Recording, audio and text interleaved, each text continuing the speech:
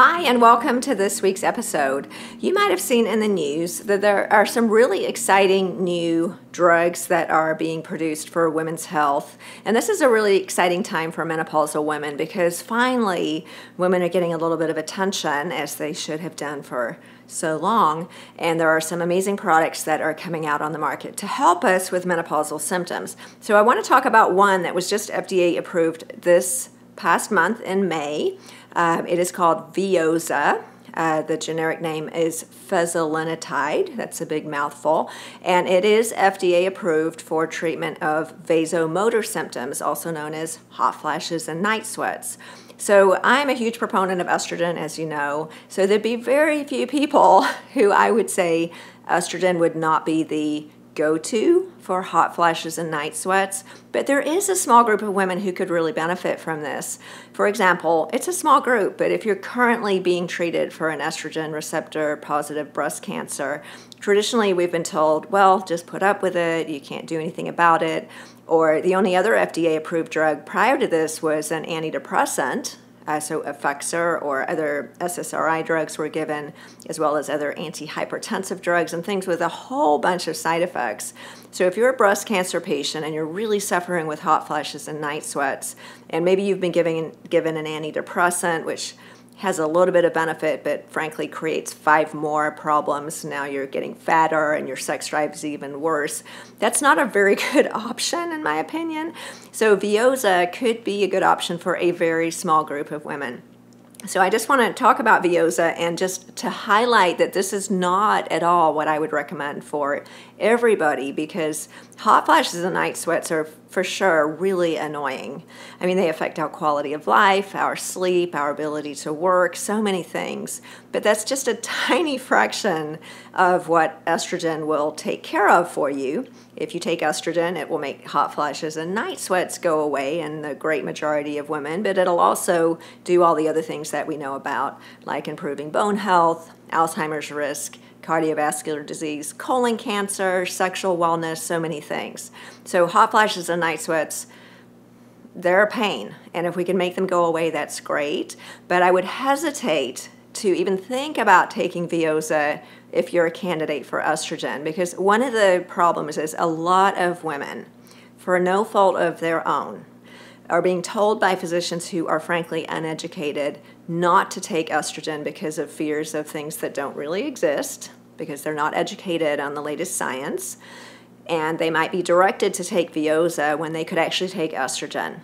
So I do want to preface this by saying estrogen, bioidentical estradiol, is the mainstay for treatment of these symptoms. And only if there is a true contraindication to estrogen would I even consider using Veozah, but there might be a few patients in that category.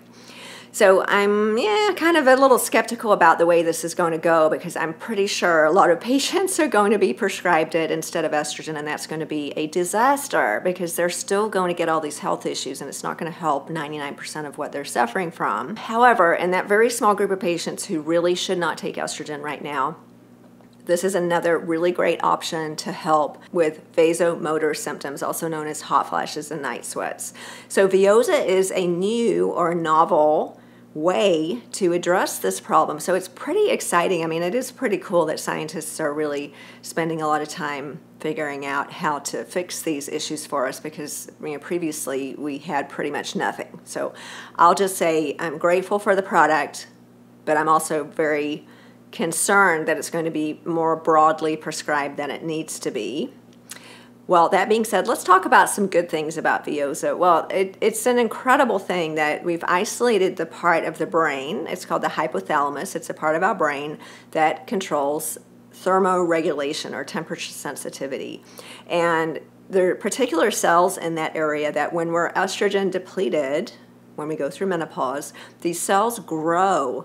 They hypertrophy or grow rapidly and to be much, much larger than they should be. So in autopsy specimens of women who were postmenopausal and not taking estrogen, these cells were massively bigger than they should be. And that is thought to be the cause of this issue. And so if we can prevent those cells from growing, which estrogen will do, and Veozah will do, then those problems will go away. So we really want to back up and treat the root cause early on so that those cells have not hypertrophied. So if you're a woman who's just starting to go through menopause and you currently have breast cancer and you have been told you should not take estrogen, this could be a really good option for you. So just to get a little bit sciencey for a minute, there are these particular neurons in this part of the brain that are called candy neurons, or also have what are called NK3 receptors, and that's a whole bunch of jargon, but the long story short is this particular drug addresses that area of the brain and is very effective at controlling hot flashes and night sweats. It is taken orally. It's a 45 milligram pill that you take every day, and if you read the package insert for this stuff, it looks very scary. You actually are recommended to have your liver enzymes checked every 3 months for the first year, because in clinical trials, drugs in this family were shown to increase liver enzymes, which basically mean that your liver is overworking and could potentially be damaged. But the good news is this particular drug has a very, very low incidence of causing liver issues. The reason the FDA put that little caveat in is because some of the previous drugs in the same family that were used in studies, and then this is the way studies work. They start with an initial drug and then they find it has some problems and then they modify it a little bit.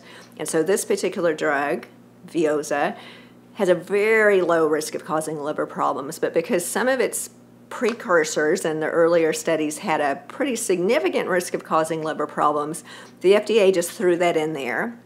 So if you're my patient and you're taking Veozah, I don't necessarily need to check your liver enzymes every 3 months. I mean, that's a lot of work, and the risk of having a problem with your liver with this seems to be extraordinarily low. The side effects seem to be very low too. Apparently some GI symptoms. I've actually never prescribed it. It's just now coming out on the market, so we'll see how that works. And as you guys know, I'm very unlikely to prescribe it unless you actively have breast cancer right at this moment and it's estrogen receptor positive.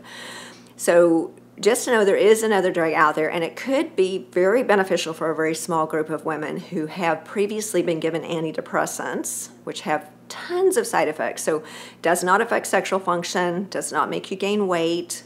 Now, it doesn't have all the other benefits of estrogen either, but if we can get rid of those hot flashes and night sweats while you're getting through your breast cancer treatment, hey, that's wonderful. And please don't fall into the group of women who are no doubt going to be offered this medication when they are very good candidates for estradiol. 99% of people are really good candidates for estradiol. So as I mentioned, my concern about these drugs is they're going to be overprescribed to people who could get a much better alternative. A much better alternative is estradiol because it takes care of the problem at the level of the brain in those thermoregulatory centers, and it has 100 other benefits. Whereas, just to be very clear, Veozah only has one indication, and that is for reducing hot flashes and night sweats. And that's a whole lot better than nothing if you can't take estrogen. But it's not the whole picture. So please, if you can take estrogen, that is absolutely what you should do. So there's another drug in the same family that's almost through the FDA process and will be approved shortly. Don't really know why you need two, except probably two competing drug companies are going to hope to make a lot of money from it.